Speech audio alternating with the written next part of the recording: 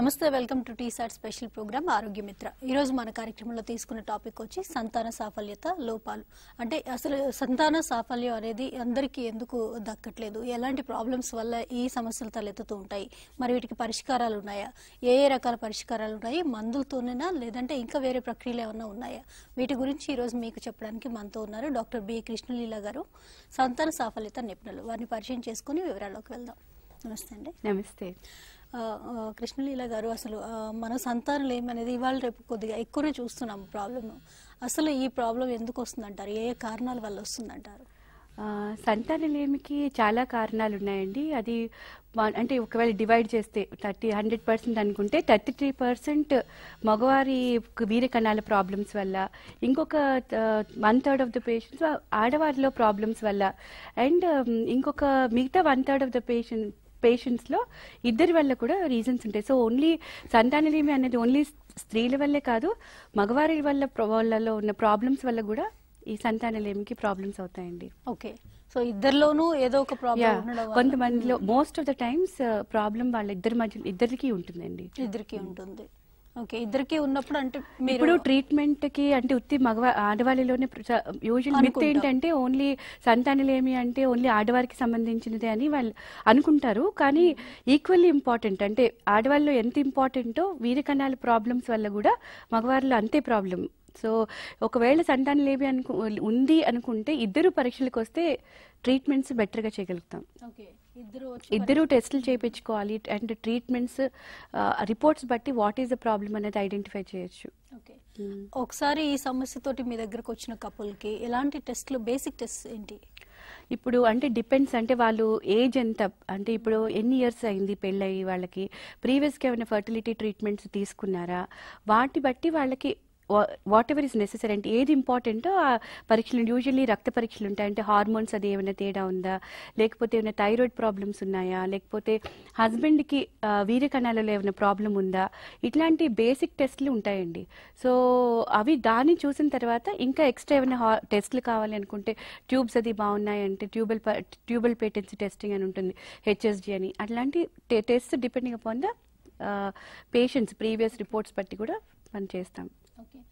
Generally చాలా early marriages కొంతమంది అమ్మాయిల్లో అవుతూ ఉంటాయి, చాలా తొందరగా కన్సీవ్ అయిపోతూ ఉంటారు.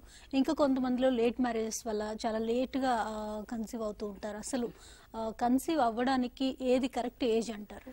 అంటే యాక్చువల్గా మన Indian women and before 30 years, అంటే మాకు 30 ఇయర్స్ లోపల కంపల్సరీ వాళ్ళు ఒక ప్రెగ్నెన్సీ ఫినిష్ చేసుకోవడం అనేది ఇంపార్టెంట్ అండి. అంటే 30 ఇయర్స్ దాటిన తర్వాత చూసుకుందాము అంటే ఇప్పుడు కెరీర్ ఇంపార్టెంట్ అనుకుని చాలా మంది ప్రెగ్నెన్సీ డిలే చేసుకోవడం వల్ల ఏమవుతుందంటే ఎగ్స్ క్వాలిటీ, అంటే అండాల క్వాలిటీ తగ్గిపోతుంది. సో ఏజ్ పెరిగే కొలది అండాల క్వాలిటీ తగ్గిపోయేటప్పటికి ప్రెగ్నెన్సీ రావడం కూడా డిఫికల్ట్ అవుతుంది అనమాట. సో ఐడియల్గా మరీ చిన్న age it is not important, especially at least minimum 20 years దాటిన తర్వాత 18 to 20 ఇయర్స్ తర్వాత ఫస్ట్ బేబీకి ప్లాన్ చేసుకుంటే బెటర్. అంటే the lower limit will be 18-20, but upper limit అంటే ఫస్ట్ బేబీ మటుకు మొదటి ప్రెగ్నెన్సీ 30 ఏళ్ళ లోపల అయిపోయి ఉంటే మంచిదండి. బికాజ్ వయసు పెరిగే కొలది జన్యు లోపాలు, అంటే ఇందట డౌన్ సిండ్రోమ్ అని, క్రోమోజోమ్ ప్రాబ్లమ్స్ వల్ల, మెంటల్ రిటార్డేషన్స్ అని, ఇలాంటి వేరే ప్రాబ్లమ్స్ స్టార్ట్ అవుతాయి. మీరు అంటే 30 ఇయర్స్ లోపల ఫస్ట్ ప్రెగ్నెన్సీ కంప్లీట్ చేసుకోవాలనుకుంటున్నాను. సెకండ్ ప్రెగ్నెన్సీకి ఆఫ్టర్ 30 ఇయర్స్ ప్లాన్ చేసుకున్నట్లయితే ఇప్పుడు మీరు చెప్పిన ప్రాబ్లమ్స్ సెకండ్ బేబీలో వచ్చే ఛాన్స్ ఉందా? యూజువల్గా 34 ఇయర్స్, అంటే మాకు 34 ఏళ్ళు కట్ ఆఫ్లో తీసుకుంటాం అనమాట. అంటే what ever the pregnancies first అంటే సెకండ్ ప్రెగ్నెన్సీ ఎస్పెషలీ 34 ఏళ్ళు వచ్చేటప్పటికి ఆడవారిలో అండాల క్వాలిటీని నెంబర్ చాలా మటుకు తగ్గిపోతాయండి. సో ఛాన్సెస్ అంటే బేబీకి ప్రాబ్లమ్స్ రావడం, లేకపోతే ప్రెగ్నెన్సీలో ప్రాబ్లమ్స్ రావడం, లేకపోతే ప్రెగ్నెన్సీ రావడానికి టైం పట్టడం, ఇవన్నీ 34 దాటితే చాలా ఎక్కువ. ఓకే, సో 34 లోపల 2 ప్రెగ్నెన్సీస్ కంప్లీట్ చేసుకుంటే ఐడియల్గా. కానీ చాలా టైమ్స్ ఫస్ట్ బేబీ పుట్టిన తర్వాత లాంగ్ గ్యాప్ 7-8 ఇయర్స్ తీసేసుకుని అప్పుడు వస్తారు చాలా మంది పేషెంట్స్. అంటే ఇప్పుడు బేబీ కావాలి అని తెలిపి ఆల్రెడీ అప్పటికే 36 ఏళ్ళు. అవి ఆ ఏజ్లో నెంబర్ ఆఫ్ ఎగ్స్ తగ్గిపోయేటప్పటికి ట్రీట్మెంట్స్ చేయడం కూడా కష్టము, సక్సెస్ రేట్స్ కూడా తగ్గిపోతాయి. ఓకే, ఒకవేళ సక్సెస్ఫుల్ గా కన్సీవ్ అయి ఉన్నారు, డెలివరీ అయిన తర్వాత బేబీలో ఏమైనా ప్రాబ్లమ్స్ వచ్చే ఛాన్స్ ఉందా? యూజువల్ అంటే ఏజ్ వైజ్ అంటే యూజువల్గా మనము అంటే ఫ్యామిలీ హిస్టరీ అంటే వాళ్ళ జన్యుపరంగా ఏదైనా ప్రాబ్లమ్స్ ఉన్నాయి అనుకుంటే రికరెన్స్ అయ్యే రిస్క్స్ ఉంటాయి. బట్ కంపల్సరీ ఒకసారి గ్యారెంటీ అంటే కంపల్సరీ వచ్చేస్తాయి 36 years తర్వాత ప్రతి బేబీకి డౌన్ సిండ్రోమ్ ఉంటుంది అట్లా కదా. Only risk will be more అంతే తప్ప నాట్ దట్. కానీ ఇప్పుడు చాలా అధునాతనమైన టెస్టులు కూడా వచ్చేస్తాయి. అంటే స్కానింగ్ ద్వారా రక్త పరీక్షల ద్వారా బేబీలో ఏమైనా జన్యుపరమైన ప్రాబ్లమ్స్ ఉన్నాయనేవి డౌన్ సిండ్రోమ్ ఇట్లాంటివన్నిటినీ కూడా మనం ముందుగానే తెలుసుకోవచ్చు. అంటే బిఫోర్ 3rd month ఆఫ్ ప్రెగ్నెన్సీలోనే తెలుసుకోవచ్చు ఈ ప్రాబ్లమ్స్ ఉన్నాయా అని. అసలు అంటే ఒక స్త్రీ ఏ వయసు వరకు కన్సీవ్ అయ్యే అవకాశం ఉందంటారు, తల్లి అయ్యే ఛాన్స్ ఉందంటారు? యూజువల్గా ఎప్పటి వరకు అయితే పీరియడ్స్ వస్తాయో అప్పటి వరకు డెఫినెట్గా ఛాన్సెస్ ఉంటాయి. కానీ ఓన్లీ మనం చెప్పే అంటే ఒక ఛాన్సెస్ తగ్గుతూ ఉంటాయి. వయసు పెరిగే కొలది ఛాన్స్ తగ్గిపోతుంది అంతే తప్ప పీరియడ్స్ వచ్చినంత కాలం ఛాన్సెస్ అయితే ప్రెగ్నెన్సీ ఉంటాయి. Because every month egg release అవుతుంది. అండం రిలీజ్ అయినప్పుడు సంతానం కలిగే ఛాన్సెస్ ఉంటాయి. ఐసీఎస్ఐ అంటే ఏంటండి? ఇప్పుడు ప్రెగ్నెన్సీ రావట్లేదు అంటే చెప్పాను అంటే మగవారిలో కూడా ప్రాబ్లమ్స్ ఉంటాయి. అంటే వీర్య కణాలలో నెంబర్ చాలా తక్కువ ఉన్నాయి, లేకపోతే నార్మల్గా ఉండే ఫార్మ్స్ కూడా అంటే నార్మల్గా ఉండే కణాలు కూడా తక్కువ ఉన్న వాళ్ళల్లో ఏంటంటే ఐసీఎస్ఐ అంటే యూజువలీ ఒక అండంలోకి ఒక కణం వీర్య కణం తీసుకొని మైక్రోస్కోప్ ద్వారా దానికి అండంలోకి పంపిస్తాం అనమాట. దీనివల్ల ఏంటంటే ప్రెగ్నెన్సీ వచ్చే ఛాన్సెస్ అంటే ఐవీఎఫ్లో ఇది ఒక అత్యాధునికమైన పద్ధతి. అంటే తక్కువ వీర్య కణాలు ఉన్నా వాటికి మొటిలిటీ లేకపోయినా ఆర్ కణాలు లేని వాళ్ళలో కూడా డైరెక్ట్గా టెస్టిస్ నుంచి స్పర్మ్స్ కణాలు బయటకు తీసి అండంలోకి ఇంజెక్ట్ చేసి దాన్ని బేబీని తయారు చేయొచ్చు. అది టెస్ట్ ట్యూబ్ బేబీకి లో ఇంకొక అధునాతనమైన ప్రక్రియ.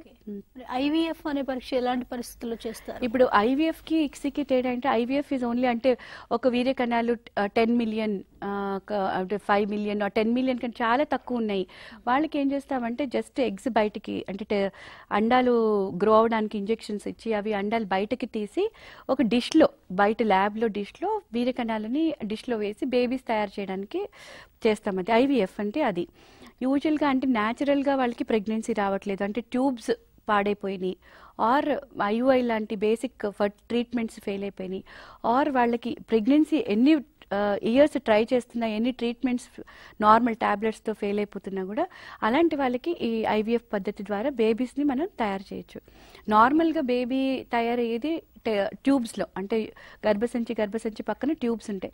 ఆ ట్యూబ్స్లో బేబీ తయారవుతుంది. బట్ ఎప్పుడైతే ఆ ట్యూబ్స్ పాడైపోయినాయో న్యాచురల్గా వాళ్ళు కన్సీవ్ అవడానికి ప్రాబ్లం అవుతుంది. అలాంటి వాళ్ళల్లో ఈ బేబీని మనం ఒక డిష్లో తయారు చేసి బయటని 2-3 days ఆర్ 5 days బయట పెంచి దానిని ఒక చిన్న రీఫిల్ ద్వారా ఆర్ క్యాథెటర్ అంటారు డైరెక్ట్గా గర్భాశయంలో పెట్టి బేబీని పెడతాము. సో దాని తర్వాత అక్కడ అది అతుక్కుని బేబీ గ్రో అవుతుంది. సో అది ఆర్టిఫిషియల్గా బేబీని తయారు చేయడం అనమాట. Nothing but IVF is nothing but an artificial method of pregnancy. So అంటే ఆ ట్యూబ్స్ ఏవైతే పాడైపోయాయో ట్యూబ్స్ చేయాల్సిన పనిని మనం బయట డిష్ లో చేస్తున్నాం. So it is to simplify అది. సో ట్యూబ్స్ మీరు అన్నట్టుగా ఒక 5 days మాత్రమే అవసరం ఉంటుందా? మనం మాక్సిమం మనం 5 days కంటే ఎక్కువ పెంచలేం బికాస్ మనకి ఇంకా అంత టెక్నాలజీ రాలేదు దట్ హోల్ బేబీని బయటికి గ్రో చేయాలి. సో ఆ ట్యూబ్స్ లో కూడా జనరల్ గా బేబీ కూడా యూజువల్లీ 2 to 5 days మధ్యలో ఉండి స్లోగా గర్భంలోకి అది గ్రో చొచ్చుకుని వెళ్ళిపోతుంది. బట్ మనం అది ఆర్టిఫిషియల్ గా బయటనే గ్రో చేస్తాం. ఓకే, మరి పీజీడీ పీజీఎస్ వీటి గురించి చెప్తారా? పీజీడీ అనేది ఇట్స్ అడ్వాన్స్డ్ ట్రీట్మెంట్ అనమాట. అంటే ఇప్పుడు ఇంతకు ముందర జన్యుపరంగా ఏదైనా బేబీ ఎఫెక్ట్ అయింది అంటే సంథింగ్ లైక్ హీమోఫీలియా అంటే బ్లడ్ ప్రాబ్లమ్స్ ఉన్నాయి ఆర్ థాలసీమియా ఆర్ ఏదైనా జెనెటిక్ ప్రాబ్లం ఉంది, ఆ ప్రాబ్లము ఇంకొక బేబీకి రాకుండా అంటే నెక్స్ట్ బేబీకి రాకుండా ఈ ఐవీఎఫ్ ద్వారా మనం బేబీని తయారు చేసి ఆ ప్రాబ్లం లేని బేబీస్ అంటే బయాప్సీ ఒక 5 days వరకు పెంచుతాం కదా బేబీస్, అందులో నుంచి కొన్ని సెల్స్ బయటకు తీసి ఆ బేబీస్కి ఈ ప్రాబ్లం ఉందా లేదా అన్నది ముందరే కనుక్కుంటాం.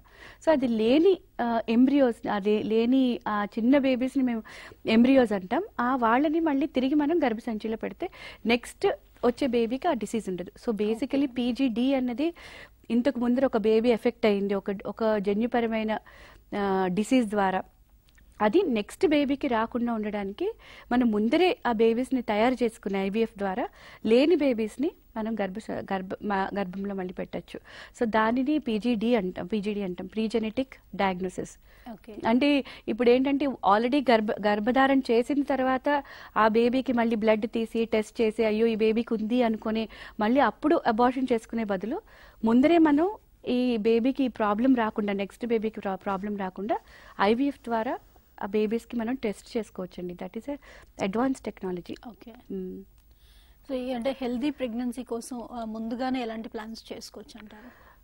హెల్దీ బేబీ కోసం అంటే బేసికల్గా ఫస్ట్ హెల్దీ లైఫ్ స్టైల్ అండి. ఇప్పుడు అంటే బయట జంక్ ఫుడ్ అది తినకపోవడం, మంచి ఎక్సర్సైజ్ చేయడం, అండ్ బలమైన ఆహారం అంటే ప్రోటీన్స్ అని, వైటమిన్స్ అని, సాలడ్స్ అన్ని, ఆకుకూరలు, కూరగాయలు, పండ్లు, అంటే డైట్ ఇంప్రూవ్ చేసుకుంటే మిల్క్, ఎస్పెషల్లీ అమ్మాయిల్లో రక్తహీనత, మళ్ళీ బోన్స్ అవి వీక్ ఉండడం, లేకపోతే హార్మోన్ ప్రాబ్లమ్స్ రావడం, వైటమిన్ డి, వీటికన్నిటికీ ఫస్ట్ బలవర్ధకమైన ఫుడ్ అది ఆహారం తింటే అండాల క్వాలిటీ బాగుంటుంది. సేమ్ అంటే బయట ఫుడ్లో చాలా కెమికల్స్, ప్రిజర్వేటివ్స్ ఉంటాయి. సో సాధ్యమైనంత వరకు అవాయిడ్ చేయడం. నెక్స్ట్ ఎక్సర్సైజ్ చేయడం, ఒకవేళ ఓవర్ వెయిట్ ఉంటే నార్మల్ వెయిట్కి రావడం, ఎవ్రీడే ఎక్సర్సైజ్ అంటే వ్యాయామం కంపల్సరీ, ఇవన్నీ. అండ్ గర్భధారణ ప్లాన్ చేసే ముందరే 3 months ముందరే ఫోలిక్ యాసిడ్ లాంటి వైటమిన్ టాబ్లెట్స్ తీసుకుంటే బేబీకి మనకి హార్ట్ ప్రాబ్లమ్స్ అని కానీ, హార్ట్ డిఫెక్ట్స్ కానీ, న్యూరల్ ప్రాబ్లమ్స్ అంటే బ్రెయిన్లో ఉండే డిఫెక్ట్స్ కానీ మనం ప్రివెంట్ చేయొచ్చు. ఓకే. సో అంటే మీరు అంటున్నారు అంటే ప్రెగ్నెన్సీ వచ్చిన తర్వాత ఫోలిక్ యాసిడ్ వేసుకోవడం కంటే 3 months బిఫోర్ అంటే ప్రీ కన్సెప్షన్ అంటే 3 నెలలు ముందరి నుంచే ఫోలిక్ యాసిడ్ అవన్నీ వేసుకుంటే, విటమిన్ టాబ్లెట్స్ అవి వేసుకుంటే బేబీలో డిఫెక్ట్స్ ప్రాబ్లమ్స్ తక్కువ, ద రిస్క్ ఇస్ లెస్. ఆ కాలంలో చూసుకున్నట్లయితే ఆడపిల్లలైనా మగపిల్లలైనా చాలా న్యాచురల్ గా పెరిగేవాళ్ళు. ఆ ఫుడ్స్ కూడా చాలా సాలిడ్, ఇప్పుడు హెల్దీ ఫుడ్స్ ఉండేవి, కెమికల్ బేస్ తక్కువ ఉండేది. కానీ ఇప్పుడు ప్రతిదీ ఆర్టిఫిషియల్ అయిపోయింది, జంక్ ఫుడ్స్ వచ్చేసాయి, ఈజీ వే, తొందరగా మనం రెడీ అవుతుంది. సో దానివల్ల ఏంటంటే దాంట్లో ఉండే వైటమిన్స్ అన్ని లోపం ఉంటుంది. చాలా మందికి B12 డెఫిషియన్సీ వచ్చేస్తుంది. బికాస్ ఆ ప్రిజర్వ్డ్ ఫుడ్ లో వాటిల్లో it will not be packed foods, packed foods, especially cool drinks, ఇవన్నీ they are all not good for health. Over sugar content ఉంటుంది. ఎస్పెషల్లీ మనకి ఇండియాలో డయాబెటీస్ చాలా హై రిస్క్, అంటే ఎక్కువ రిస్క్ ఉందండి. ఈవెన్ ఇప్పుడు చాలా మంది ఈవెన్ 20 years లో కూడా మనం చాలా మటుకు డయాబెటీస్ చూస్తున్నాం because of the life style. So compulsory వ్యాయామం అంటే ఎక్కడ కూర్చున్న చోట సెడెంటరీ లైఫ్ స్టైల్ అంటే ఎక్కువ ఎక్సర్సైజ్ లేకపోవడం, జంక్ ఫుడ్స్, ఇవన్నీ వల్ల డయాబెటీస్ లైఫ్ స్టైల్ కూడా అలాగే ఉంది, ఎక్కువ ఎక్సర్సైజ్ లేకుండా. So very very important. అంటే నాట్ ఓన్లీ ఆడవాళ్ళనే కాదు, మగవాళ్ళకి కూడా చాలా ఇంపార్టెంట్. అంటే especially అబ్బాయిలలో these days family history diabetes ఉందంటే మటుకు చాలా మంది అబ్బాయిల్లో డయాబెటీస్ చిన్న ఏజ్ లోనే వస్తుంది. సో దానివల్ల వీర్య కణాల ప్రాబ్లమ్స్ రావడం, సో దానివల్ల ప్రెగ్నెన్సీ డిలే అవ్వడం, ఆర్ ప్రెగ్నెన్సీ వచ్చిన మిస్క్యారేజెస్ అవ్వడం, ఇవన్నీ సో ప్రాబ్లమ్స్ అన్నీ ఉంటున్నాయి. సో ఆరోగ్యంగా ఉంటే both husband and wife or man and women, then వాళ్ళ పిల్లలు కూడా హెల్దీగా ఉంటారు. మనం చిన్నప్పటి నుంచే మన అలవాట్లు హెల్దీగా మలుచుకుంటే కనుక. అండ్ సపోజ్ ఏదైనా ప్రాబ్లమ్స్ అంటే వ్యాక్సిన్స్ అంటే జనరల్ గా బ్లడ్ టెస్ట్లు అవి చేసుకుని ఏమైనా మనకి వైరస్లు అవి ఏమైనా ఉన్నాయా, హెపటైటిస్ అని కానీ వైరల్ స్క్రీన్ చేయించుకోవడం. రెండోది ఏంటంటే అమ్మాయిలకి రుబెల్లా అనే వైరస్, దానివల్ల ప్రెగ్నెన్సీలో బేబీకి మాల్ఫార్మేషన్స్ అంటే కొంచెం అవయవ లోపాలు అవి రావడం. ఓకే, ఒక కాల్ చూద్దామండి. హలో హలో, నమస్తే అండి, ఎవరు మాట్లాడుతున్నారు? Hello madam. నమస్తే అమ్మా, ఎవరు మాట్లాడుతున్నారు? ఇక్కడ రాజన్న సిరిసిల్ల నుండి మాట్లాడుతున్నా మేడం. పేరు? నవ్య మేడం. ఓకే నవ్య గారు, డాక్టర్ గారు ఉన్నారు సంతాన సాఫల్యత గురించి. మీకు ఏదైనా సమస్య ఉంటే చెప్పండి అమ్మా. సరే చెప్తా, చెప్పండి. టీవీ వాల్యూమ్ మ్యూట్ చేయండి అమ్మా, డైరెక్ట్ గా ఫోన్ లో మాట్లాడండి. సరే మేడం. అడగండి, మీ క్వశ్చన్ అడగండి. మేడం నమస్తే మేడం. నమస్తే, చెప్పండి.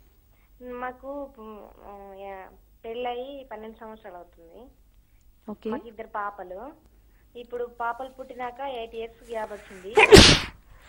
ఓకే, మళ్ళీ సంతానం అయితలేదు మాకు. అది అంటే ఇప్పుడు మీ వయసు ఎంతండి? మాది 30 అండి. నా వయసు 30. ఓకే, యూజువల్గా ముందరే అంటే ఆల్రెడీ 2 పిల్లలు ఉన్నారు, తర్వాత ప్రెగ్నెన్సీ రావట్లేదు అంటే మేబీ ఏమైనా ట్యూబ్స్ ఏమైనా బ్లాక్ అయిపోయినాయా? ట్యూబ్స్ టెస్ట్ అది చేయించుకున్నారా? మా ఆయన సెమెన్ టెస్ట్ చేయించుకున్నాడు. చేయించుకుంటే 50% ఉందని వచ్చింది. ఓకే, ఎందుకు పిల్లలు అయ్యట్లేదు? పిల్లలు పెద్ద అవుతున్నారు. రీజన్స్ ఉత్తి అదొక్కటే ఉండదండి. మేబీ ట్యూబులు కూడా ఏమైనా బ్లాక్ అయినాయా అన్నది కూడా చూసుకోవాలి. అండ్ కణాలు ఏమైనా తగ్గిపోయినాయా, ఎందుకు తగ్గిపోయినాయి, వేరే ప్రాబ్లమ్స్ ఏమైనా వచ్చినాయా అని పరీక్షలు ఉంటాయి. అంటే స్కానింగ్ ఒకటి ఉంటుంది, తర్వాత రక్త పరీక్షలు ఉంటాయి, అది చేయించుకోవాలి. అండ్ ఏజ్ పెరిగే కొద్దీ అండాల క్వాలిటీ కూడా తగ్గిపోతుంది. సో అండాల క్వాలిటీకి ఏమైనా టెస్ట్, ఏఎంహెచ్ అనే టెస్ట్ ఏమైనా చేయించుకున్నారా, అవి కూడా చూసుకోవాలమ్మా. హలో హలో, ఓకే, డాక్టర్ గారు చెప్పిన టెస్ట్లన్నీ కూడా మీరు మరొకసారి మీ హస్బెండ్ కానివ్వండి, మీరు కానివ్వండి, ఇద్దరు ఆ టెస్టులు చేయించుకున్న తర్వాత వాటిని బట్టి మీరు ట్రీట్మెంట్ ఫాలో అవ్వాల్సి ఉంటుందమ్మా. Thanks for calling.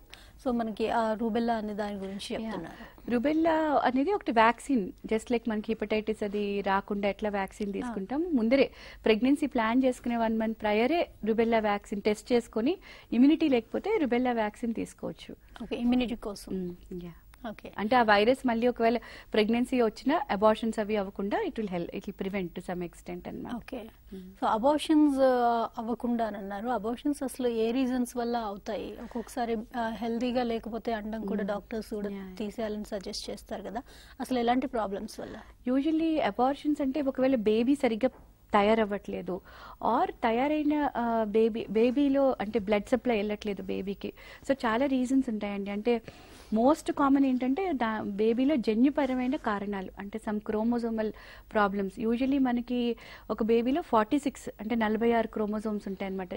అందులో ఒకవేళ తగ్గిపోయిన 45 ఆర్ 47 అవి గ్రో అవ్వలేవు బేబీ. సో అవి నేచర్స్ వే అనమాట, మిస్క్యారేజ్ అయిపోతుంది. రెండోది మదర్కి ఒక ప్రాబ్లమ్స్ ఉండడం వల్ల, మేబీ షుగర్ లెవెల్స్ ఎక్కువ ఉండడం ఆర్ ఇమ్యూనిటీ ప్రాబ్లమ్స్ ఉండడం. మూడవది ఏంటంటే బేబీకి బ్లడ్ వెళ్ళకపోవడం, అంటే థిక్ బ్లడ్ ఉండడం, అంటే లూపస్ ప్రాబ్లమ్స్ అంటాం, యాప్లస్ సిండ్రోమ్ అంటాం. ఇవన్నీకి రీజన్స్ వల్ల కూడా మిస్క్యారేజెస్ అవుతాయి. అంటే ఏ టైమ్ ఆఫ్ ద ప్రెగ్నెన్సీలో మిస్క్యారేజెస్ అవుతున్నాయా అన్నది మనం చూసుకోవడం ఇంపార్టెంట్ అనమాట. యూజువల్లీ ఫస్ట్ 3 months ప్రెగ్నెన్సీలో మిస్క్యారేజెస్ అవుతున్నాయంటే యూజువల్లీ అండాల క్వాలిటీ సరిగ్గా లేకపోవడం, లేకపోతే కణాల క్వాలిటీ సరిగ్గా లేకపోవడం, బేబీలో జన్యుకరమైన కారణాలు, లేకపోతే బేబీకి బ్లడ్ వెళ్ళకపోవడం, బికాజ్ మదర్లో కొన్ని ప్రోటీన్స్ తక్కువ ఉండడం, లేకపోతే ఎస్పెషలీ షుగర్. ఇండియాలో అయితే డయాబెటీస్, చిన్న ప్రెగ్నెన్సీ రాగానే బ్లడ్ షుగర్స్ పెరిగిపోయి బేబీకి ప్రాబ్లం అయ్యి మిస్క్యారేజ్ అవ్వడం. సో ఇదే కాల్ చూద్దాం. హలో హలో, నమస్తే అమ్మా, ఎవరు మాట్లాడుతున్నారు? నేను హైదరాబాద్ నుంచి అండి, శ్రీలత మాట్లాడుతున్నాను. ఓకే, శ్రీలత గారు, డాక్టర్ గారు ఉన్నారు, కృష్ణలీల గారు, మీ సందేహం ఏంటో అడగండి. దయచేసి శ్రీలత గారు టీవీ వాల్యూమ్ మ్యూట్ చేసి మాట్లాడండి. హలో హలో, మీరు క్వశ్చన్ అడగండి అమ్మా శ్రీలత గారు. హలో హలో చెప్పండి. ఓకే, కాల్ చాలా డిస్టర్బెన్స్ గా ఉంది, కట్ అయిపోయింది. సో అయితే అపోషన్స్ అనేవి అలా అవుతున్నాయి న్యాచురల్ గా కూడా. ఓకే, మరో కాల్ చూద్దాం. హలో హలో హలో, నమస్తే అండి, ఎవరు మాట్లాడుతున్నారు? నేను నవీన్ కుమార్ అండి, కరీంనగర్ నుండి మాట్లాడుతున్నా. నవీన్ గారు, డాక్టర్ గారు ఉన్నారు, మీ డౌట్ ఏంటో అడగండి. నమస్కారం డాక్టర్ మేడం. నమస్తే, చెప్పండి చెప్పండి చెప్పండి, వినిపిస్తోంది, చెప్పండి, డాక్టర్ గారు ఉన్నారు. మేడం గారు, అయితే మా మిసెస్ కి బ్లడ్ లో జాండీస్ ఉన్నది.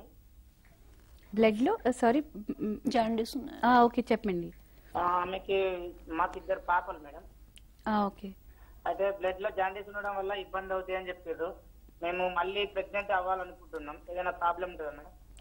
అంటే ఇప్పుడు జాండీస్ అంటే చాలా రకాలు ఉంటుందండి. బ్లడ్ లో జాండీస్ అన్నది అంటే హెపటైటిస్ బియా, లేకపోతే హెపటైటిస్ సియా, లేకపోతే ఏమి జాండీస్ అన్నది ఫస్ట్ నిర్ధారించుకోవాలండి. ఒకవేళ హెపటైటిస్ బి అంటే ఇప్పుడు లివర్ ఎలా ఉంది, బికాస్ జాండీస్ అన్నది యూజువలీ లివర్ ఎఫెక్ట్ అవుతుంది. లివర్ కాలేయం ఎఫెక్ట్ అయినప్పుడు ఏమవుతుందంటే నెక్స్ట్ ప్రెగ్నెన్సీ వచ్చినప్పుడు ఆల్రెడీ ఒకవేళ లివర్ డ్యామేజ్ అయ్యి ఉంటే నెక్స్ట్ ప్రెగ్నెన్సీలో ప్రాబ్లమ్స్ ఎక్కువ అవుతాయి. సో ఫస్ట్ మీకు జాండీస్ అంటే ఏ టైప్ ఆఫ్ జాండీస్ ఉన్నది, అండ్ ఇప్పుడు లివర్ ఫంక్షన్ ఎలా ఉన్నది అన్నది బ్లడ్ టెస్ట్లు అది చేయించుకోవాలి. ఒకవేళ అది హెపటైటిస్ సి లాంటి ఆర్ బి లాంటి వైరస్ల వల్ల లివర్ పాడైపోయి ఉంటే మటుకు ప్రెగ్నెన్సీ ప్లాన్ చేసుకుంటే ఏమవుతుందంటే దాని యొక్క ఎఫెక్ట్ ఆ బేబీ మీద ఉంటుంది, బేబీ మీద ఎఫెక్ట్ కూడా లివర్ మీద ఉంటుంది. సో ఇద్దరికి ప్రాబ్లం అవుతుంది అని. ఒకవేళ లివర్ ఫంక్షన్ అది అబ్నార్మల్ ఉంటే, బట్ లివర్ అంతా బాగుంది, వేరే పెద్ద ప్రాబ్లమ్స్ లేవు, వైరల్ లోడ్ కూడా చాలా తక్కువ ఉంది అనుకుంటే అప్పుడు మీరు ప్రెగ్నెన్సీ ప్లాన్ చేసుకోవచ్చు అండి. బట్ బేసికల్గా డాక్టర్ ఒకవేళ ఎవరైతే లివర్ గ్యాస్ట్రెంట్రాలజిస్ట్ చూసి లివర్ అది బాగుంది, ప్రాబ్లం పర్వాలేదు, నెక్స్ట్ ప్రెగ్నెన్సీ ప్లాన్ చేసుకున్న ప్రాబ్లం లేదు అనుకుంటేనే ప్లాన్ చేసుకోవాలి. బికాజ్ లివర్ ప్రాబ్లమ్స్ ప్రెగ్నెన్సీలో ఉంటే మటుకు అవి అగ్రవేట్ అయిపోతాయి. అంటే ఇంకా దాని యొక్క ఎఫెక్ట్ చాలా ఎక్కువ ఉండి మదర్కి కూడా చాలా ప్రాబ్లం అయ్యే ఛాన్సెస్ ఉంటాయి. ఓకే, నవీన్ గారు థ్యాంక్స్ ఫర్ కాలింగ్ అండి. ఓకే, మరో కాలర్ రెడీగా ఉన్నారు. హలో హలో, నమస్తే అమ్మా, ఎవరు మాట్లాడుతున్నారు? నమస్తే మేడం, నేను ముంతాజ్ మాట్లాడుతున్నాను. ముంతాజ్ గారు ఎక్కడి నుంచి? మేము ఇక్కడ కర్మంగా ఎల్బీ నగర్. ఓకే ముంతాజ్ గారు, డాక్టర్ కృష్ణలీల గారు మనతో ఉన్నారు. సంతాన సాఫల్యం గురించి మీకు ఏమైనా సమస్యలు ఉంటే అడగచ్చమ్మా. మేడం నమస్తే అండి. నమస్తే, చెప్పండి మేడం. ఇప్పుడు నాకు మొన్న 20కే 3 months పడ్డాయి. ఓకే. నాకు 18 months బాగున్నాడు. ఓకే. నాకు కొంచెం చక్కెర వస్తుంది, కళ్ళు తిరుగుతున్నాయి. నా ఫుడ్ ఏం తినాలో చెప్పండి మేడం. ఇప్పుడు ఆల్రెడీ అంటే బేబీకి పాలది ఇస్తున్నారా? ఇంకా తాగుతున్నాడు.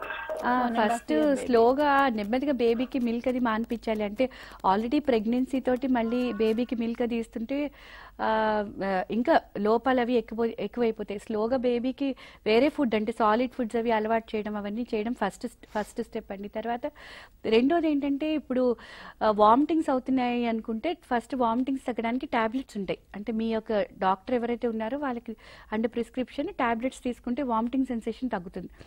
అప్పుడు తర్వాత ఇప్పుడు మెయిన్ 2 hours కంటే ప్రతి 2 గంటలకి ఏదన్నా తినాలని పెట్టుకోవాలంటే అవి 2 hours సూప్స్ కానీ లేకపోతే సాలెడ్ అంటే ఆకుకూరలు, పండ్లు, నెక్స్ట్ కూరగాయలు, నెక్స్ట్ ఎగ్స్ అవి తినచ్చు, లేకపోతే అన్ని మాంసాహారం ఏమైనా తినచ్చు. కానీ ఎక్సెప్ట్ బయట ఫుడ్ అంటే బయట ఆహారాలు లేకపోతే ready to eat bakery items, ice creams, chocolates, pizzas అట్లాంటివన్నీ తినకుండా ఈ తినవలసినవన్నీ అప్పటికప్పుడు వండుకున్నవి ఫ్రెష్ ఫుడ్ ప్లస్ అంటే పండ్లు, కూరగాయలు, పండ్ల రసాలు అవన్నీ తీసుకోవచ్చు.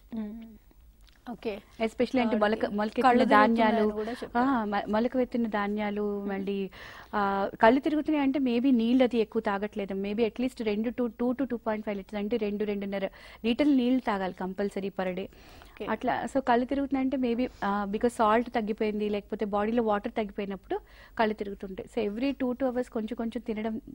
అంటే యూజువల్గా 3 meals per day అంటే 3 సార్లే తింటారు. బ్రేక్ఫాస్ట్ అంటే పొద్దున్న అల్పాహారం, మళ్ళీ మధ్యాహ్నం ఏమో భోజనం, రాత్రి భోజనం కాకుండా మధ్యలో ఎవ్రీ 2-3 hours చిన్న లైట్ మీల్స్ అంటే స్ప్రౌట్స్, మొలకెత్తిన ధాన్యాలు, లేకపోతే డ్రై ఫ్రూట్స్, అంజీర్, బాదం అట్లాంటివి కూడా తింటే బెటర్. ఓకే, సో డాక్టర్ తినమన్నవన్నీ తిని హెల్దీ ప్రెగ్నెన్సీకి మీరు హెల్దీ డెలివరీకి ప్లాన్ చేసుకోండి. ముంతాజ్ గారు థ్యాంక్స్ ఫర్ కాలింగ్. ఇంకో కాల్ చూద్దాం. హలో హలో హలో, నమస్తే అమ్మా, ఎవరు మాట్లాడుతున్నారు? సుకన్య గారు, డాక్టర్ కృష్ణలీల గారు మనతో ఉన్నారు. మీకు ఏదైనా సమస్య ఉంటే అడగచ్చు. అడగండి అమ్మా. ప్రెగ్నెన్సీ అందుతుంది కానీ లోన బేబీ సరిగ్గా ఎదగట్లేదు.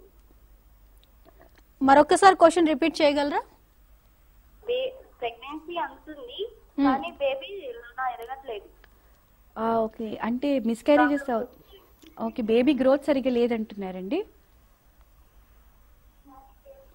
హలో హలో, యా, అంటే ఎన్ని టైమ్స్ ప్రెగ్నెన్సీస్ వచ్చింది ఇప్పటికి? ఇప్పుడు ఏజ్, మీ వయసు ఎంతండి ఇప్పుడు? 24. ఓకే, అంటే ఏ వీక్స్లో ఇప్పుడు అంటే ఎన్నో వీక్ అంటే ఎన్నో వారంలో ఈ ప్రాబ్లమ్స్ వస్తున్నాయి ఈ ప్రెగ్నెన్సీకి? 8 months ఒకటి, 5 months ఒకటి. ఓకే, అంటే బేబీ గ్రో అవ్వట్లేదని తీసేస్తున్నారా? అంటే అబార్షన్ అది చేయించుకోవాల్సి వస్తుందా? బేబీకి ఏదో ఒక ప్రాబ్లం అవుతుంది లోన. అంటే బ్లడ్ అంటే ఎదుగుదల సరిగా లేదని చెప్తున్నారా? ఫస్ట్ బేబీ బీపీ వచ్చిందని అబార్షన్ చేస్తారు. అయ్యో, నెక్స్ట్ బేబీకి? నెక్స్ట్ రెండో బేబీ అమ్మా? నెక్స్ట్ దా అది 5 months. ఓకే, యూజువల్గా ఇప్పుడు ఇది 5th మంత్లో ఈ ప్రాబ్లం వస్తుంది అంటే దానికి రీజన్స్ ఉంటాయమ్మా. అంటే కొంచెం రక్త పరీక్షలు అవి చేయించుకోవాలి. ఎస్పెషలీ థ్రాంబోఫీలియా అని ఒక టెస్ట్ ఉంటుంది. దాంట్లో వాళ్ళు టెస్టులు చేస్తారు. ఎందుకు అవుతుందంటే దానికి ఆ ప్రాబ్లం ఉన్నప్పుడు బ్లడ్ తొందరగా క్లాట్ అయిపోతుంది అనమాట. బేబీకి రక్త ప్రసరణ సరిగా అవ్వదు, మదర్కి బీపీ వచ్చే ఛాన్సెస్ ఉంటాయి. సో ఆ టెస్టులు మీరు ఇంతకు ముందర చేయించుకోకుండా ఉంటే కంపల్సరీ ఆ టెస్ట్ మీ డాక్టర్ని అడిగి చేయించుకోండి. అంటే యాప్లా సిండ్రోమ్ అని ఉంటుంది. సో ఆ టెస్టులు చేయించుకుని ఒకవేళ మీకు ఆ థ్రాంబోఫీలియాలో మటుకు ఒకవేళ టెస్ట్లో పాజిటివ్ అని కన్ఫర్మ్ అయితే మటుకు through out pregnancy blood thinners ఉంటాయి, లైక్ క్లెక్సెన్ అని ఆర్ ఇవి ఇంజెక్షన్స్ త్రూ అవుట్ ప్రెగ్నెన్సీ తీసుకుంటే బేబీకి బ్లడ్ సప్లై సరిగ్గా అందుతుంది అండ్ బేబీ కూడా మంచిగా గ్రో అవుతుంది, హెల్దీ ప్రెగ్నెన్సీస్ వస్తాయి. సో బేసికల్గా ప్రాబ్లమ్ ఈ థ్రాంబోఫీలియా అనేది చెక్ చేయించుకోవాల్సి వస్తుంది. సో మీ డాక్టర్ గారిని అడిగి ఈ టెస్ట్లు ఏమైనా చేయించుకోవాలని అడగండి. ఓకే. సో ఓవర్ వెయిట్ ఉండడం వల్ల కూడా కొంతమందిలో ప్రెగ్నెన్సీ లేట్గా రావడం, లేదంటే వచ్చిన నిలబడకపోవడం, ఇలాంటి ప్రాబ్లమ్స్ చూస్తున్నాం మనం. ఓవర్ వెయిట్ కూడా ఒక కారణం అంటే ఓవర్ వెయిట్ చాలా ఇంపార్టెంట్ కాజ్ అండి, దానికి కారణం అన్నమాట ప్రెగ్నెన్సీ రాకపోవడానికి ఆర్ మిస్క్యారేజెస్ అవ్వడానికి. ఎందుకంటే ఎప్పుడైతే మనం ఓవర్ వెయిట్ ఉంటే మనలో ఉన్న హార్మోన్స్ అబ్నార్మల్ అయిపోతాయి. ఎస్పెషల్లీ అమ్మాయిలలో ఎగ్స్ సరిగ్గా రిలీజ్ అంటే అండం సరిగ్గా విడుదల ఉండదు. తర్వాత పాలిసిస్టిక్ ఓవరీస్ అనే ప్రాబ్లం వస్తుంది. సో దీనివల్ల ప్రెగ్నెన్సీ ప్రాబ్లమ్స్ వస్తాయి. అండ్ రెండోది ఏంటంటే ఆల్రెడీ డయాబెటీస్ ఉంటే డయాబెటీస్ వల్ల కూడా మనకి ఓవర్ వెయిట్ వల్ల కూడా ప్రాబ్లమ్స్ వస్తాయి. సో కంపల్సరీ నార్మల్ వెయిట్కి వస్తే ప్రెగ్నెన్సీ బెటర్గా ఉంటుంది. ఓకే, ఒక కాల్ చూద్దాం. హలో హలో, నమస్తే అండి, ఎవరు మాట్లాడుతున్నారు? హలో హలో, నమస్తే అమ్మా, ఎవరు మాట్లాడుతున్నారు? నేను శ్రీలత అండి, హైదరాబాద్ నుంచి. ఓకే, శ్రీలత గారు ఇంతకు ముందు కాల్ చేశారా? అవునండి, డిస్కనెక్ట్ అయిపోయింది. ఓకే, డిస్టర్బెన్స్ వల్ల కాల్ కట్ అయిందండి. ఫోన్ లైన్ లో మీరు డైరెక్ట్ గా మాట్లాడండి డాక్టర్ గారితో, మీ ప్రాబ్లం ఏంటో అడగండి. ఓకే అండి, చెప్పండి. అడగండి శ్రీలత గారు, క్వశ్చన్ అడగండి. హలో, చెప్పండి శ్రీలత. నమస్తే మేడం. నమస్తే, చెప్పండి మేడం. యాక్చువల్లీ నాది ఒక ప్రెగ్నెన్సీ ఆల్రెడీ అయిపోయిందండి. ఇప్పుడు సెకండ్ ప్లాన్ చేస్తున్నాము. ఓకే. అంటే ప్లాన్ చేసే ముందు ప్రికాషన్స్ ఏం తీసుకోవాలి, ఏమన్నా ఇన్వెస్టిగేషన్ చేసుకోవాలా మేడం? అంటే ఇప్పుడు మీ ఏజ్ ఎంత అండి? నాది 32 మ్యామ్. 32 ఇయర్స్ అంటే బెటర్ ఆల్వేస్ ఒకసారి టెస్ట్ చేయించుకోవాలి. అంటే హీమోగ్లోబిన్ ఎలా ఉంది, ప్లస్ థైరాయిడ్ టెస్ట్ ఒకసారి థైరాయిడ్ నార్మల్ ఉందా లేదా, షుగర్స్ ఎలా ఉన్నాయి, ఇవి బేసిక్ టెస్ట్ అండి ప్లాన్ చేసుకునే ముందర. అండ్ ఇప్పటి నుంచే ఫోలిక్ యాసిడ్ అవి, కాల్షియం అంటే వైటమిన్ డి ఒక టెస్ట్ ఒకటి చేయించుకోండి. బికాజ్ ఇప్పట్లో చాలా మందికి చాలా వైటమిన్ డి డెఫిషియన్సీ ఉంది, దీనివల్ల కొంచెం ప్రాబ్లమ్స్ వస్తున్నాయి ప్రెగ్నెన్సీలో. సో మీరు చేయించుకోవాల్సిన టెస్ట్లు హీమోగ్లోబిన్ టెస్ట్ ఒకటి, లైక్ థైరాయిడ్ ఒకటి, అండ్ షుగర్స్ అవి ఎలా ఉన్నాయి, వైటమిన్ డి, ఇలా ఫస్ట్ బేసిక్ లెవెల్ టెస్ట్ చేయించుకోండి. చేయించుకుని దెన్ స్టార్ట్ ఫోలిక్ యాసిడ్ అనే టాబ్లెట్స్ అవి స్టార్ట్ చేయడం మంచిది. ఓకే అండి. మేడం నాది వెయిట్ కూడా కొద్దిగా ఇంక్రీజ్ గా ఉంది, మరి అది కూడా తగ్గించాలి? నార్మల్ వెయిట్ కి రావడం చాలా ఇంపార్టెంట్. అంటే మీ హైట్ కి సరిపడా వెయిట్ బిఎంఐ చూసుకొని దానికి నార్మల్ వెయిట్ కి అట్లీస్ట్ ట్రై చేసి అట్లీస్ట్ 5-6 ఓవర్ వెయిట్ ఉంటే అట్లీస్ట్ 5-6 కేజెస్ అన్న మినిమం 10 తగ్గి తర్వాత ప్రెగ్నెన్సీ ప్లాన్ చేసుకుంటే బెటర్ అండి. ఓకే అండి, thank you very much doctor. Welcome. Okay, so మనం ఓవర్ వెయిట్ గురించి మాట్లాడుతున్నాం ఆల్రెడీ. ఓకే, మరో కాలర్ రెడీగా ఉన్నారు. Hello hello. Hello madam. నమస్తే అమ్మా, ఎవరు మాట్లాడుతున్నారు? Madam good evening madam. Good evening. నా పేరు రూపా మేడం. ఓకే, రూపా గారు ఎక్కడి నుంచి మాట్లాడుతున్నారు? హైదరాబాద్ నుంచి మాట్లాడుతున్నాను. ఓకే అమ్మా, మీ డౌట్ ఏంటో అడగండి, డాక్టర్ గారు ఉన్నారు మనతోటి. ఓకే మేడం, నమస్తే మేడం. రూపా చెప్పండి. మేడం, మాకు మ్యారేజ్ అయ్యి 9 years అయిపోతుంది, 10 years అవుతుంది. అయితే మేము చూయించుకుంటున్నాము. కాకపోతే మళ్ళీ ఒక 3 years మేము గ్యాప్ ఇచ్చి మళ్ళీ రీసెంట్ గా ఒక 3 months బ్యాక్ మేము ట్రీట్మెంట్ కి వెళ్ళాము. అక్కడ మాకు టెస్ట్లు అన్ని చేశారు, నాది నార్మల్ గానే ఉంది అన్నారు. మా సార్ది మాత్రం కొంచెం అది మార్ఫాలజీ చేస్తే అది 4% ఉండాల్సింది 3% ఉంది అని అన్నారు. కొంచెం హెడ్ డిఫెక్ట్స్ ఉన్నాయి అని అన్నారు మేడం. అంటే 4% లో 3% అది నార్మల్ ఉంటుందా, హెడ్ డిఫెక్ట్స్ కి ఏమైనా మెడిసిన్స్ ఉంటాయా అని కొంచెం మీతో తెలుసుకోవాలని. ఇప్పుడు మీ ఏజ్ వయసు ఎంతండి మీది? నా వయసు ఇప్పుడు 32 క్రాస్ అయింది మేడం. ఓకే.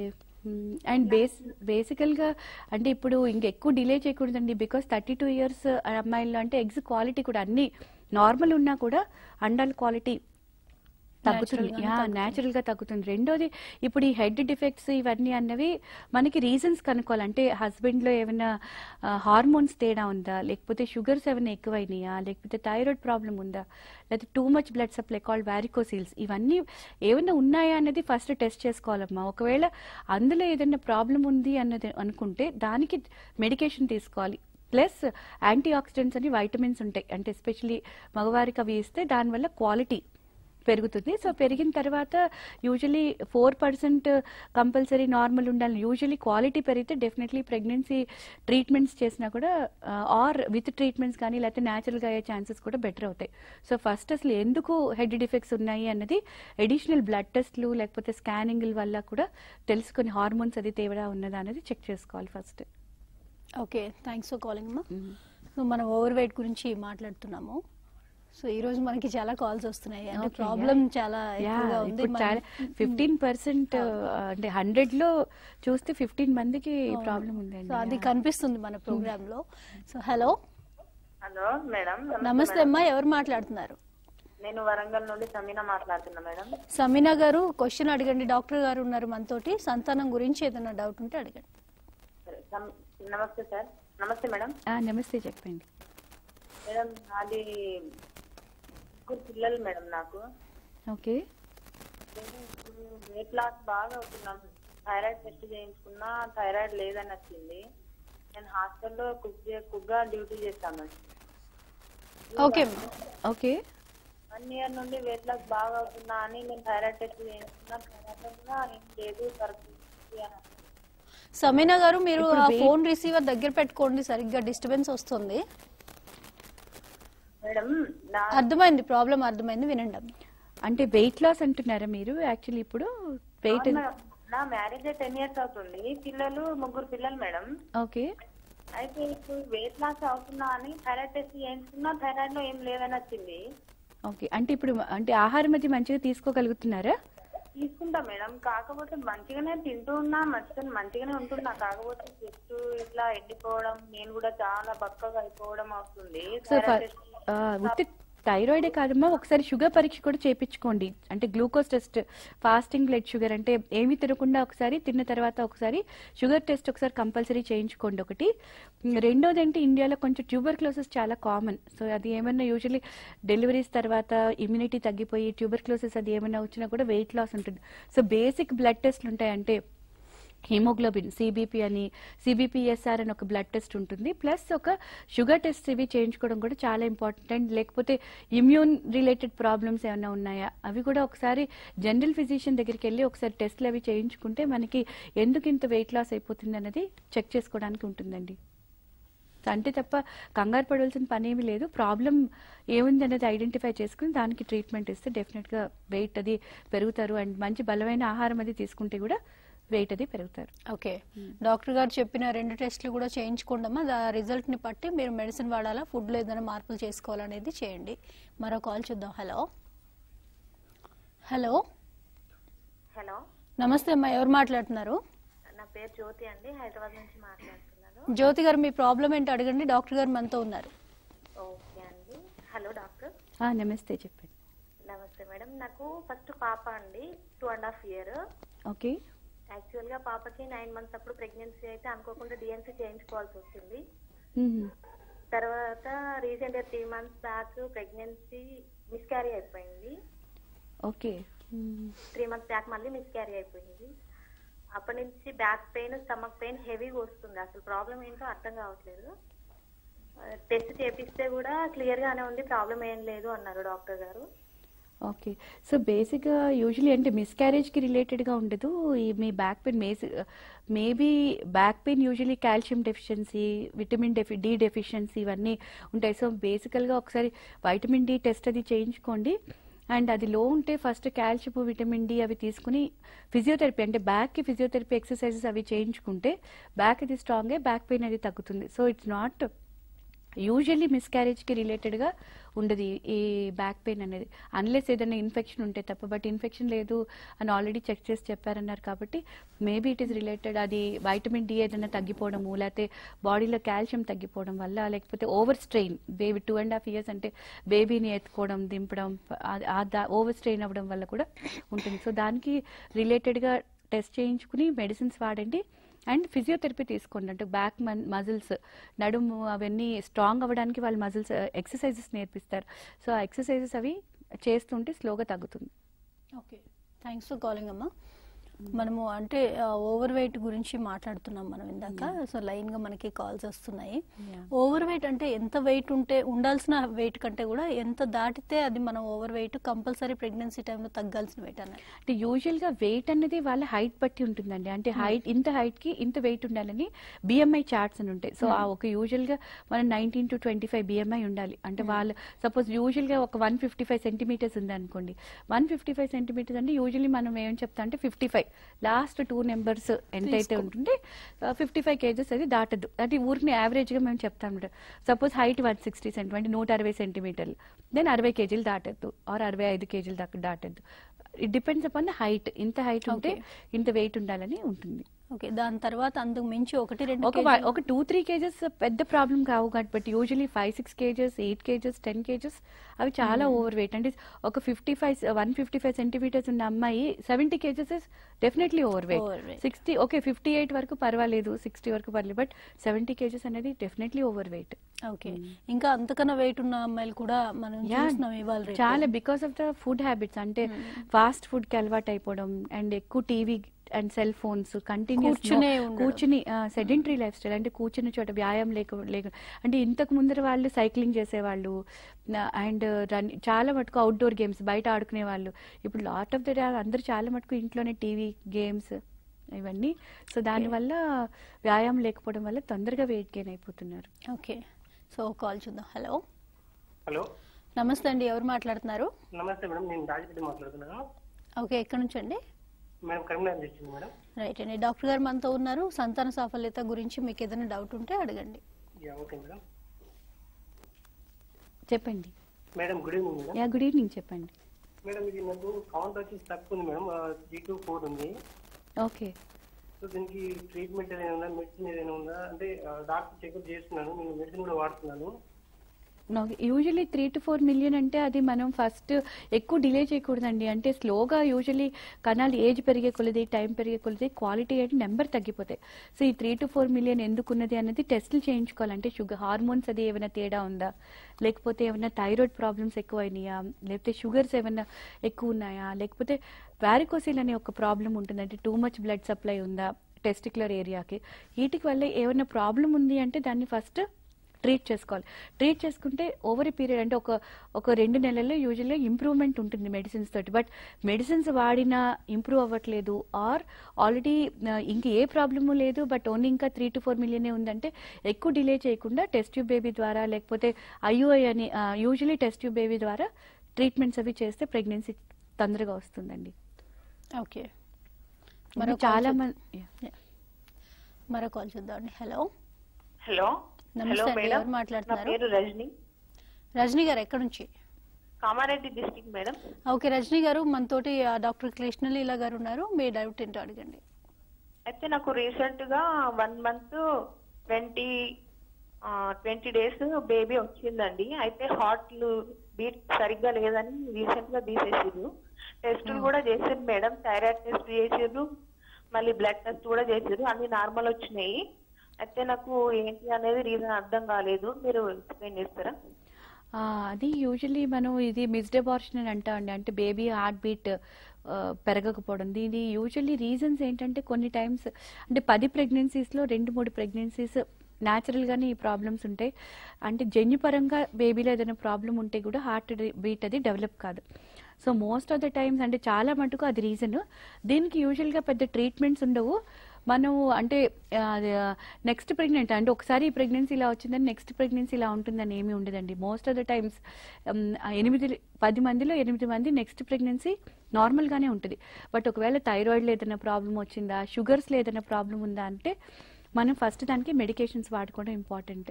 అండ్ ఇందాక చెప్పినట్టు థ్రాంబోఫీలియా టెస్ట్లు అని కొన్ని ఉంటాయండి, లూపస్ టెస్ట్ అని. అది ఒకసారి మీ డాక్టర్ గారిని అడిగి అవి ఒకవేళ ఉన్నాయా అన్నది చెక్ చేయించుకోవడం మంచిది. ఓకే, మరో కాల్ చూద్దామండి. హలో హలో, ఎవరైనా ఉన్నారా లైన్లో? చెప్పండి అమ్మా. నమస్తే. Good evening madam. Good evening అమ్మా. మీ పేరు? నా పేరు ప్రియా మేడం. మీ పేరు? హలో, చెప్పండి అమ్మా, కొంచెం లౌడ్గా మాట్లాడతారా? ప్రియా, నా పేరు ప్రియా మేడం. ఓకే అమ్మా, డాక్టర్ గారు మనతో ఉన్నారు, మీ సమస్య ఏంటో అడగండి. Okay madam. హలో, చెప్పండి Priya. Good evening madam. Good evening. చెప్పండి మేడం. నాకు మ్యారేజ్ అయ్యి 2.5 years అవుతుంది. సో మ్యారేజ్ అయిన 2 months కి నేను ప్రెగ్నెన్సీ ఉండే మేడం. అయితే ఇంకా అందరికి చెప్పుకోలేక ఏమైనా అనుకుంటారన్న ఉద్దేశంతో నేను ఎవరికి తెలియకుండా అబార్షన్ చేయించేస్తున్నా మేడం, నాకు నేనే. ఓకే. అంటే హాస్పిటల్ కి వెళ్ళి అబార్షన్ చేయించుకున్నా మేడం. ఇంకా మళ్ళీ ఇప్పటి వరకు ప్రెగ్నెన్సీ రాలేదు మేడం. ఇప్పుడు పిల్లలు కావాలని అనుకుంటున్నా, కానీ ఇప్పుడు ఇంకా ఇప్పటి వరకు కాలేదు మేడం. అయితే హాస్పిటల్కి వెళ్తే అన్ని టెస్టులు చేశారు మేడం, బాగానే ఉంది అని చెప్పారు. కానీ మెడిసిన్స్ యూజ్ చేసినా కానీ ఏం రిజల్ట్ ఏం లేదు మేడం. అంటే ఇప్పుడు భయపడక్కర్లేదు. అంటే ఫస్ట్ టైం యూజువల్లీ మిస్క్యారేజ్ అయితే సమ్ టైమ్స్ ట్యూబ్స్లో ఇన్ఫెక్షన్ వచ్చి ట్యూబ్స్లో ఏమైనా బ్లాకేజ్ ఉందేమో అన్నది first check చేయించుకోవాలమ్మా. So tubal HSG అని ఉంటుంది, అంటే ట్యూబ్స్ అవి బ్లాకేజ్ అయినాయా అనేది ఒక ఎక్స్రే ద్వారా చెక్ చేస్తారు. సో అదేమన్నా అయిందా అన్నది ఫస్ట్ ట్యూబ్ టెస్ట్ అది చేయించుకోండి. ఒకవేళ అది కూడా నార్మల్ ఉంది అంటే మళ్ళీ ఒకసారి ఎగ్స్ క్వాలిటీ ఏమైనా తగ్గిపోయిందా, లేకపోతే కణాల క్వాలిటీ ఏమైనా తగ్గిపోయిందా అన్నది కూడా మళ్ళీ చెక్ చేసుకోవాలి. రెండోది ఏంటంటే కొన్ని టైమ్స్ గర్భసంచి పొర అబార్షన్ తర్వాత డ్యామేజ్ అయ్యే ఛాన్సెస్ ఉంటాయి. సో అదేమన్నా రీజన్ ఉందా అన్నది ఒకసారి మళ్ళీ టెస్ట్ అది చేయించుకుంటే తెలుస్తుంది. సో ప్రాబ్లం ఒకవేళ ట్యూబల్ బ్లాకేజ్ అది ఉంటే అది ఏమైనా ఓపెన్ చేయించుకుని ట్రీట్మెంట్స్ ట్రై చేస్తే తప్పకుండా ప్రెగ్నెన్సీ వస్తుంది. అండ్ ఎగ్స్ క్వాలిటీ అది తక్కువ ఉంటే కూడా we can improve the eggs. Okay, thanks for calling అమ్మా. పీసీఓడి అంటే ఏంటి డాక్టర్, దాని గురించి ఎక్స్ప్లెయిన్ ఇప్పుడు చాలా కామన్ ప్రాబ్లం అండి పీసీఓఎస్. అంటే ఓవరీస్లో చిన్న చిన్న సిస్టులు లాంటివి ఉంటాయి. అంటే దే ఆర్ నాట్, అంటే ఇవి సిస్టులు కాదు, ఎగ్స్ ఉండే ఒక చిన్న చిన్న బ్యాగ్స్ అనమాట. దాన్ని పాలిసిస్టిక్ ఓవరీస్ అంటాం. అది ఈ రోజుల్లో ఎస్పెషల్లీ యంగ్ అంటే ప్రెగ్నెన్సీ ప్లాన్ చేసుకున్న వాళ్ళలో, లేకపోతే చిన్న ఈవెన్ 13-14 years టీనేజ్ వాళ్ళ పిల్లల నుంచి మొదలవుతుంది అనమాట. దీనివల్ల ఏంటంటే హార్మోన్స్ అది తేడా ఉండి దానివల్ల పీరియడ్స్ కరెక్ట్గా రాకపోవడం, నెక్స్ట్ అవాంఛిత రోమాలు, రెండోది ఏమిటి బరువు పెరిగిపోవడం, ఇవన్నిటికీ కారణం అవుతుంది. సో ఇది మోస్ట్ ఇట్స్ లైఫ్ స్టైల్. అంటే సెడెంటరీ, ఇందాక మనం అనుకున్న కారణంగా అంటే లైఫ్ స్టైల్ సరిగ్గా లేకపోవడం, అంటే సెడెంటరీ లైఫ్ స్టైల్, బయట ఫుడ్ తినడం, కొంచెం అంటే హెరిడిటరీ రీజన్స్ కూడా ఉంటాయి. సో ఇది పీసీఓడి అనేది చాలా కామన్ రీజన్ ఫర్ అంటే ప్రెగ్నెన్సీ రాకపోవడానికి, లేకపోతే పీరియడ్స్ ఇరెగ్యులర్ అయిపోవడానికి.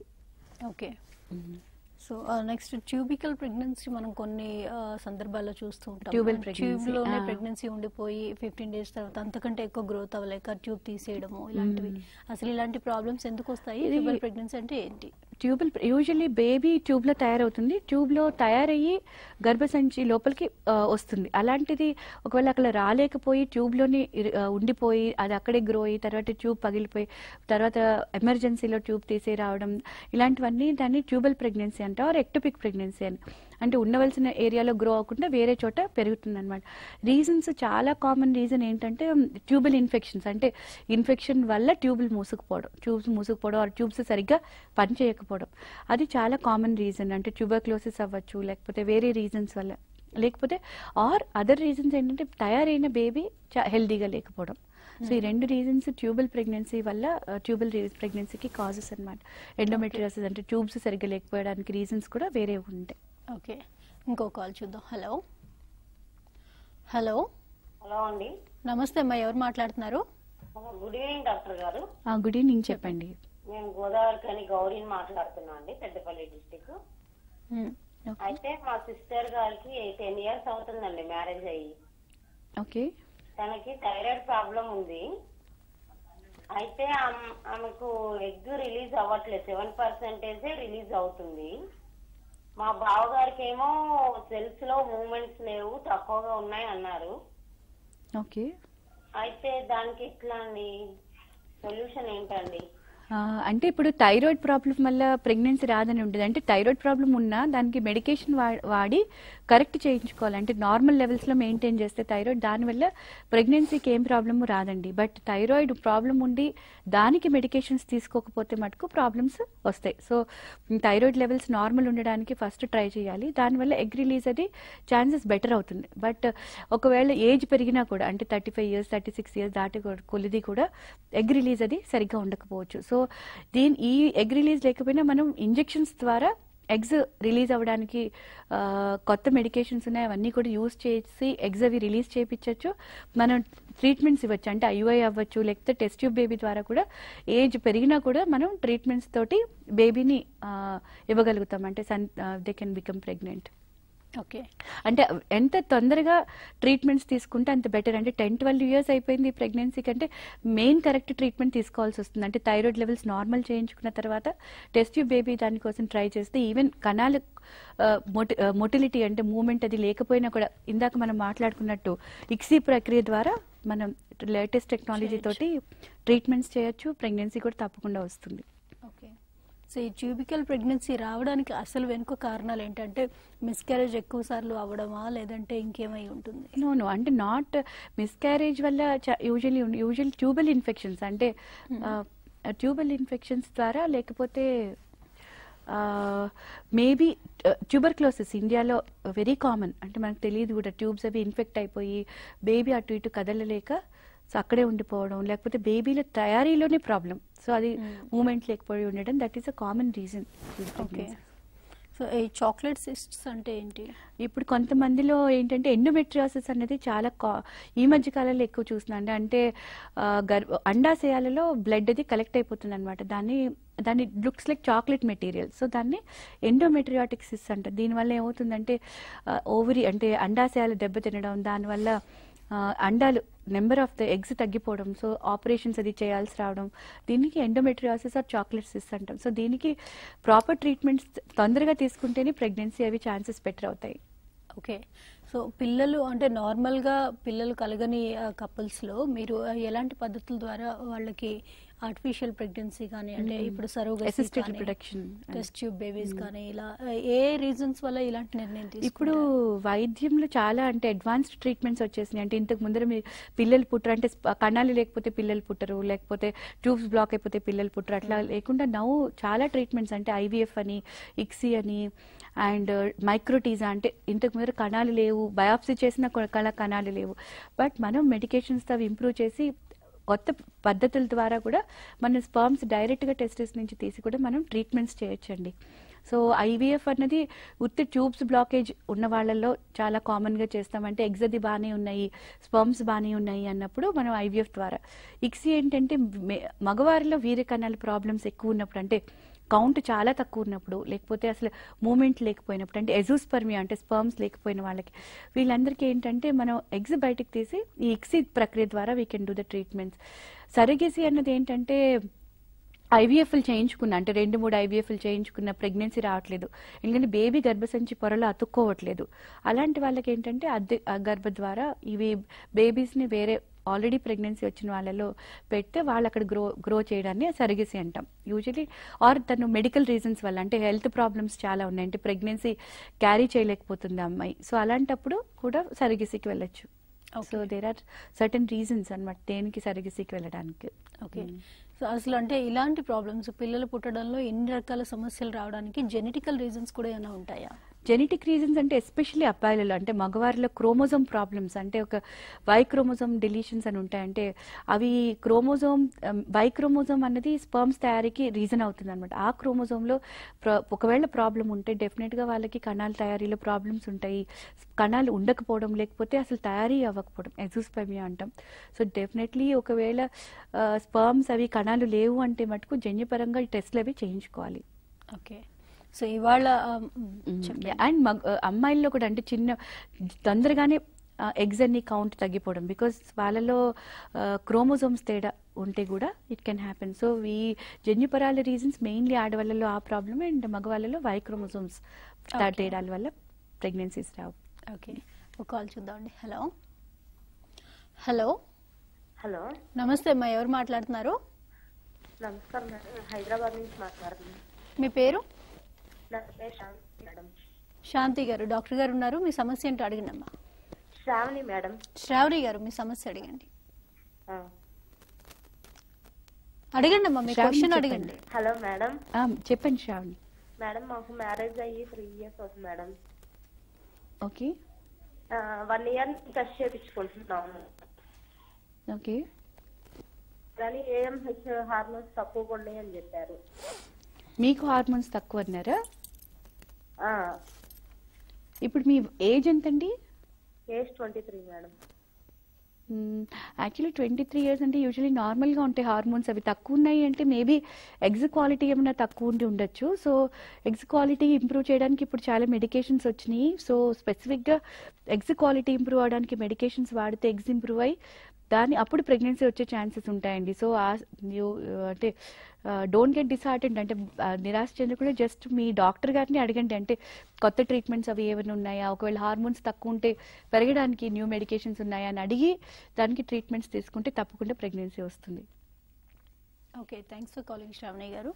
సో డాక్టర్ గారు, ఈరోజు మన ప్రోగ్రామ్ నుంచి మీరు వ్యూవర్స్కి ఇచ్చే మెసేజ్ ఏంటి అంటే ఎంత ముందు నుంచి ప్రెగ్నెన్సీ కోసం ప్లాన్ చేసుకోవాలి, ఎలాంటి హెల్తీ వేస్ ఫాలో అవ్వాలి? మెయిన్ థింగ్ ఏంటంటే ప్రెగ్నెన్సీ డిలే చేయకూడదండి. యూజువలీ ఐడియల్గా ఏంటంటే అట్లీస్ట్ 25 years అంటే ఒకవేళ మ్యారేజ్ డిలే చేసుకోవడం, అంటే కెరీర్ ఇంపార్టెంట్ అనుకుని ప్రెగ్నెన్సీ డిలే చేసుకోవడం, ఇవన్నీ ఫస్ట్ థింగ్ అది చేయకుండా ఉండాలి. అంటే ఎస్పెషలీ మనకి హైదరాబాద్ సిటీలో అయితే అది ప్రాబ్లం.